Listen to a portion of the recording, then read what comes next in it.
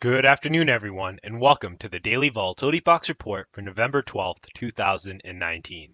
We are TOSindicators.com, home of the Volatility Box.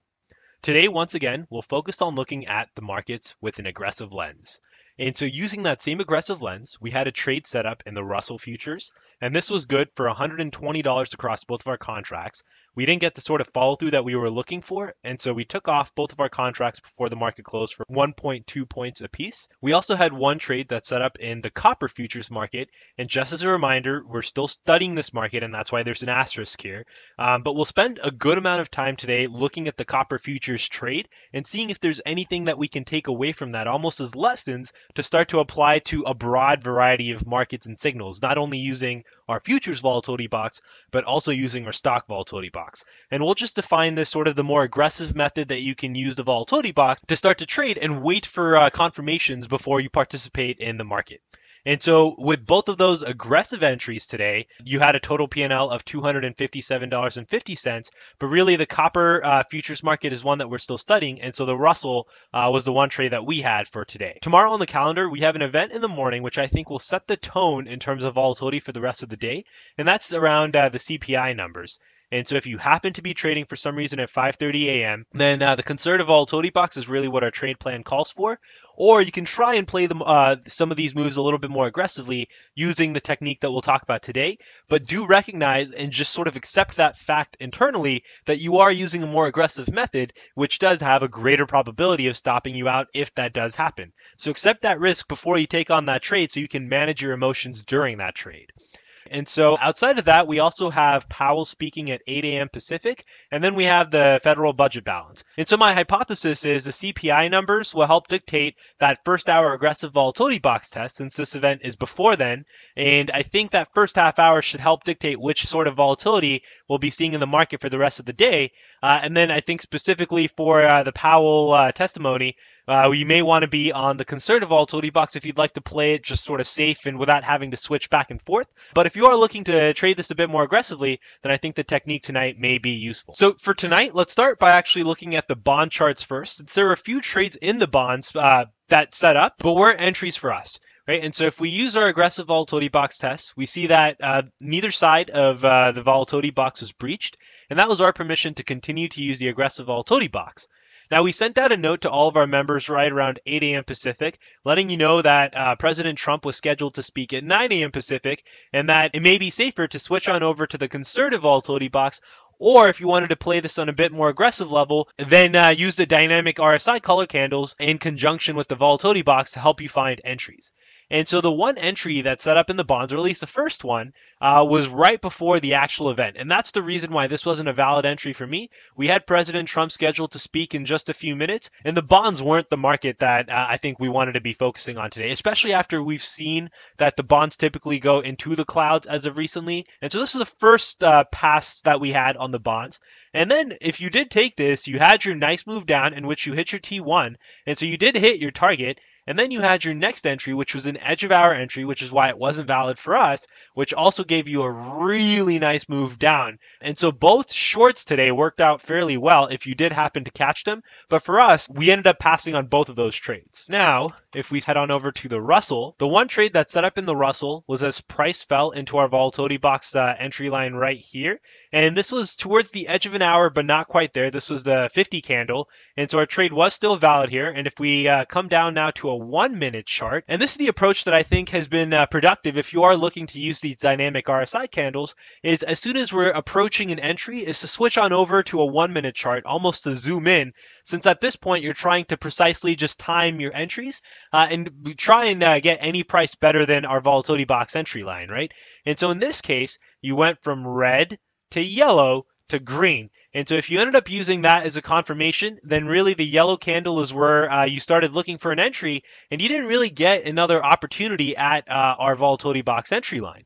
right? However, if you follow sort of the plan in this case, which is just leaving your orders parked, and so if we take a look at what the Russell then actually did, even on a 5-minute chart, we had this nice follow through move up. We didn't get we came close to hitting our target, but not quite there before we had this reversal into the close. And as of right now, this trade is still making its way either to its target or its stop if you're assuming the afternoon risk. For us, we ended up taking off our contracts right around the afternoon for 1.2 points.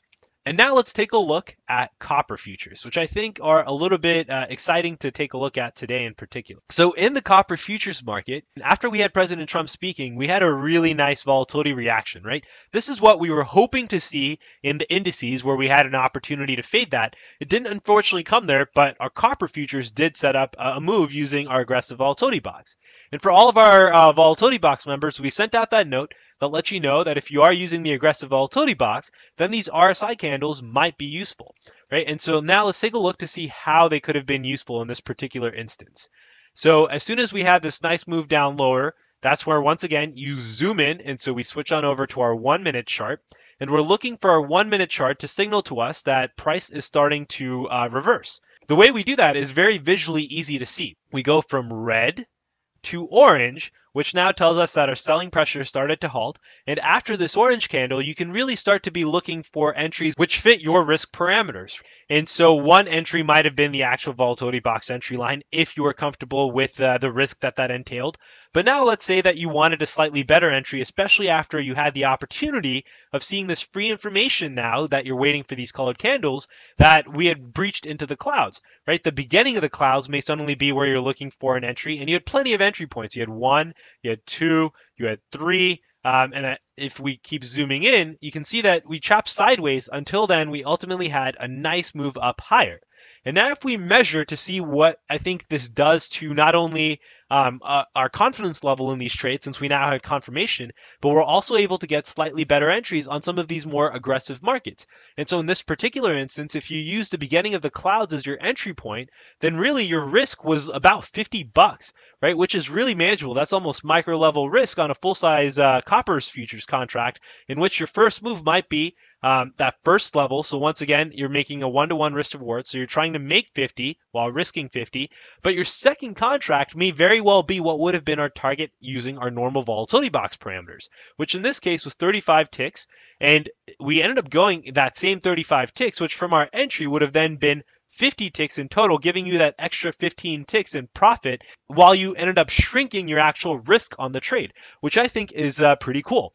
And so if we start to apply something like this on things like our gold market, things like our copper futures market, things like our bonds, then we may see that we get better entries. Now, there will be plenty of times in which you may miss trades if you are trying to get an entry always better than the cyan entry line, especially if we don't fall deep into the clouds. And even if we do fall deep into the clouds, there is no guarantee by the market letting you know that we are going to retest this level. There's no guarantee that we're even going to retest this level, right? At this point, you're taking what is acceptable in terms of risk to your account, what you are willing to take, and that is the trade that you've accepted to take on. And once you put on your orders, you've put on your orders, and that is a trade that you're letting now work in your favor. And so hopefully this starts to give you an idea of how you can use the volatility box in conjunction with the dynamic RSI candles to start to trade a bit more aggressively, especially when, say, some events might call for us to be on the conservative volatility box. I know there's plenty of you that are aggressive traders that really enjoy taking on that aggressive risk, and you might be using something like the micros to scale in where